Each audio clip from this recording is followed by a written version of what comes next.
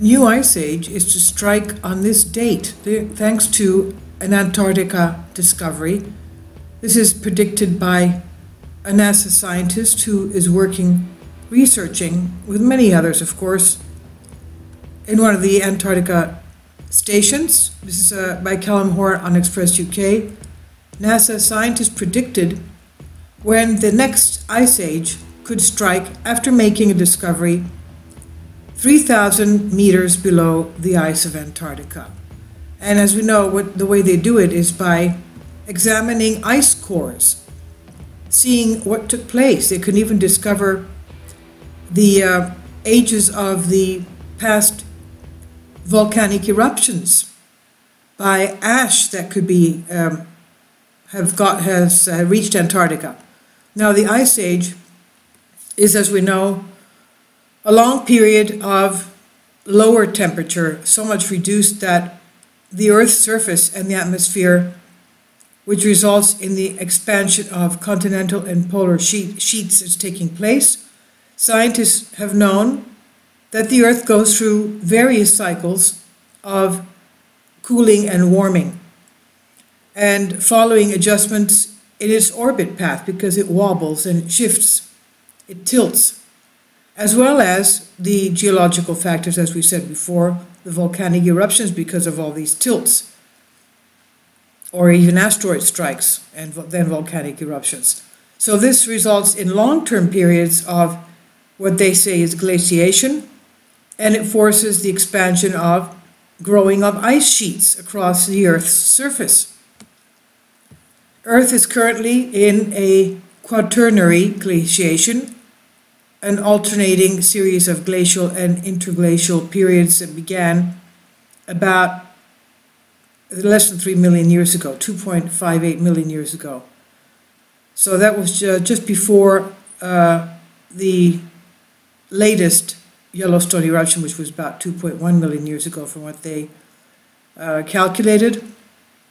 But it was revealing during what the documentary of Amazon's Prime Steps to the Future, a former NASA scientist, Dr. Jerome Chapelaz, using Antarctica to understand what happened and what will happen in the future, because they examine the cycles and how often these cycles take place. In a 2010 documentary, he reveals researchers from the Grenoble in Switzerland glaciology laboratory have preserved precious archives taken in the Arctic and Antarctic expedition after expedition. The concept is very simple, he says. The deeper we dig, the deeper we go into the past. The drilling tool is equipped with a knife which drills the ice, and the shavings are evacuated by an endless screw.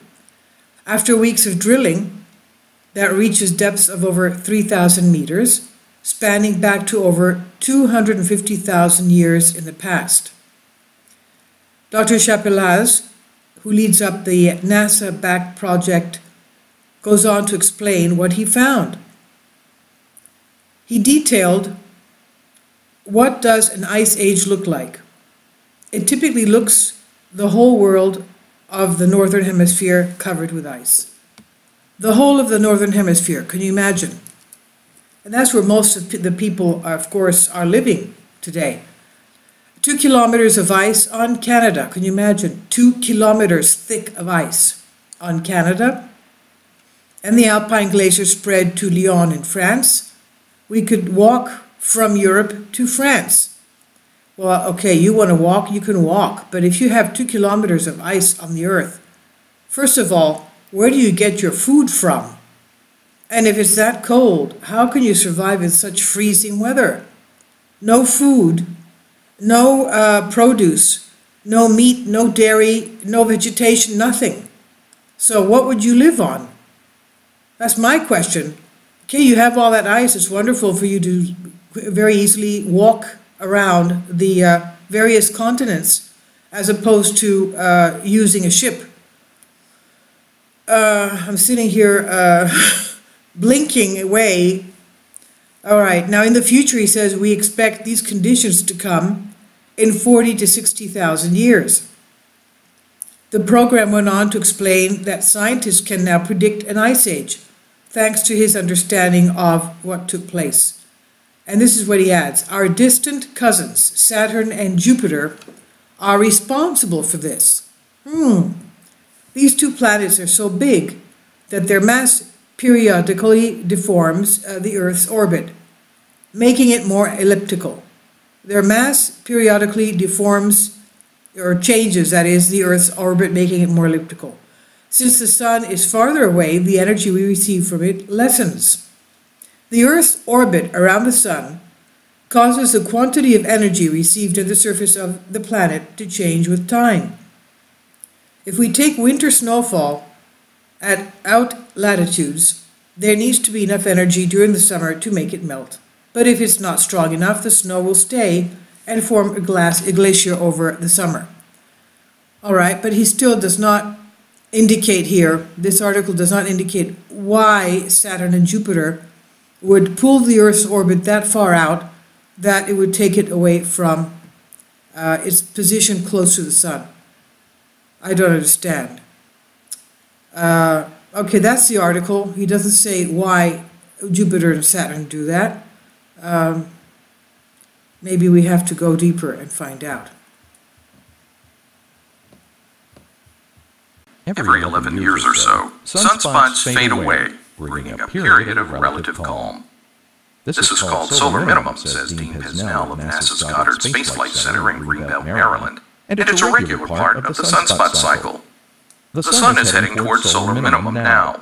Sunspot counts were relatively high in 2014, and now they're sliding toward a low point expected in 2019 to 2020. While intense activities such as sunspots and solar flares subside during solar minimum, that doesn't mean the Sun becomes dull. Solar activity simply changes form. But during solar minimum, this natural heating mechanism subsides. Earth's upper atmosphere cools and to some degree can collapse. Without a normal amount of drag, space junk tends to hang around. There are unique space weather effects that get stronger during solar minimum. For example, the number of galactic cosmic rays that reach Earth's upper atmosphere increases during solar minimum. Galactic cosmic rays are high-energy particles accelerated toward the solar system by distant supernova explosions and other violent events in the galaxy. Pesnell says that during solar minimum, the Sun's magnetic field weakens and provides less shielding from these cosmic rays. This can pose an increased threat to astronauts traveling through space.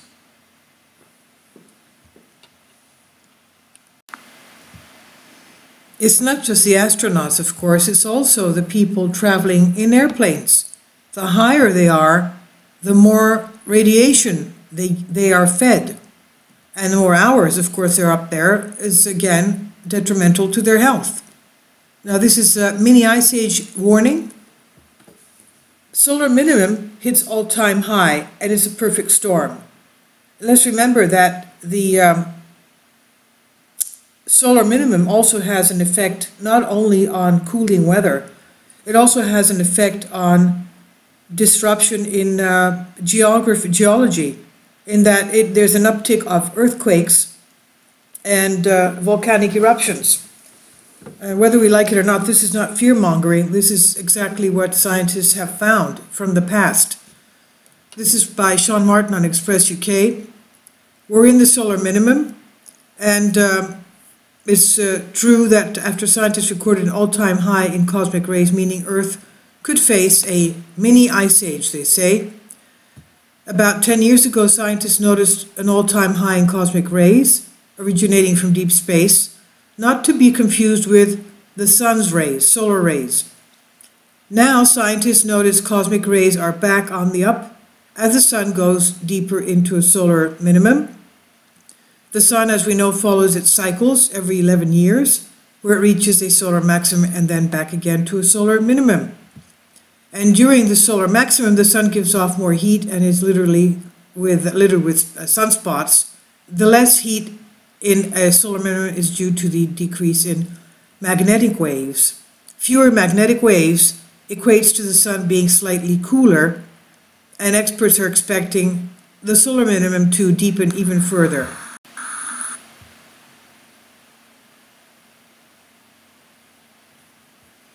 With less magnetic waves from the sun, cosmic rays, of course, find it easier to enter through the Earth's atmosphere and are more noticeable, of course, to scientists. And while cosmic rays have little effect on our planet, from what they know so far, well, of course, because of our atmosphere thinning, you know, they get through, as we saw in the video. One of the reasons scientists monitor them is to see when the sun has entered a solar minimum. And now with cosmic rays being all-time high, scientists know the sun is about to enter a prolonged cooling period. And Cosmic Forecasting Space Weather, the site that we just uploaded a video from, having to do with the meters, 40 an hour from Halley's Comet. You'll see the video before this one.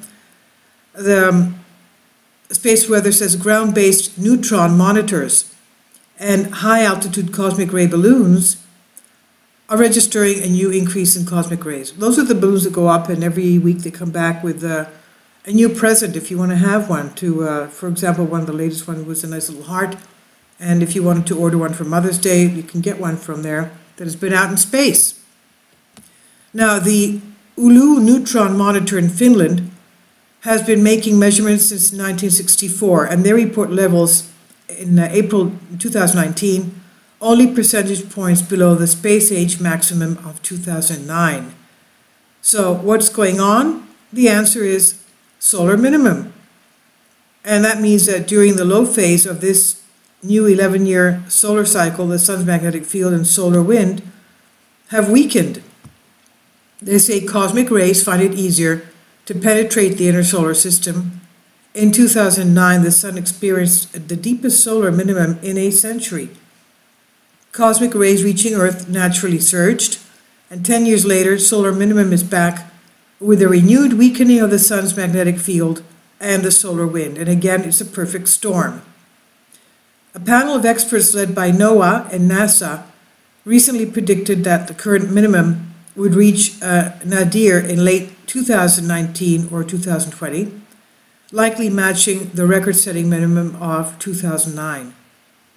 We've already seen, the late spring chaos in weather having to do with the flooding and the tremendous rain and tornadoes in the United States and elsewhere in the world, from India, Pakistan, Iraq, all the way down to Australia. Now, I'm sitting here in Athens, Greece, and today is Sunday, May 4th. I know this is the coldest spring that we've had here in over 35 years, okay? The coldest. I remember the beginning of May is when people used to go, May 1st, you know, in Europe is a workers' day, it's a holiday. People don't work, it's a day off. And they all here used to go swimming. It was so warm and nice that people used to take to the beach. Well, there's nothing like that, forget it. Yesterday, you won't believe it, it was so cold in here, I was shivering. I said, oh my God, my throat is beginning to hurt, you know. I said, so I had to turn on the heating in the house. That's where we are. It's as if, I remember this is how it was when I was living in Montreal, Canada, you know. This is not normal weather, that's what I'm trying to say. It's very, very changed. It's more like, what would it be? I don't know, northern France, southern England weather? Let's put it that way. Now, the last time a prolonged solar minimum was in effect was the Maunder minimum, which saw 7 decades of freezing weather. That began in 1645, and it lasted about 50 years. It lasted through 1715, and it happened when sunspots were very, very rare, exceedingly rare, they said. During that period, temperatures dropped globally by 1.3 degrees Celsius, and it led to a shorter farming seasons, and ultimately food shortages, what was called a mini ice age. The Vencor Weather, that's the meteorological website, said, quote, low solar activity is known to have consequences on Earth's weather and climate, and it also is well correlated with an increase in cosmic rays that reach the upper part of the atmosphere. The blank sun is a sign that the next solar minimum is approaching and there will be an increased number of spotless days over the next few years. And now we're not talking about the increased geological activity, the uptick in geological activity. That we covered very detailed analysis in other videos. And you can see them in my playlist if you like. They're very, very informative because they were descriptions of experiments done by scientists. Drag. Space junk tends to hang around. There are unique space weather effects that get stronger during solar minimum. For example, the number of galactic cosmic rays that reach Earth's upper atmosphere increases during solar minimum. Galactic cosmic rays are high-energy particles accelerated toward the solar system by distant supernova explosions and other violent events in the galaxy. Pesnell says that during solar minimum, the sun's magnetic field weakens and provides less shielding from these cosmic rays. This can pose an increased threat to astronauts traveling through space.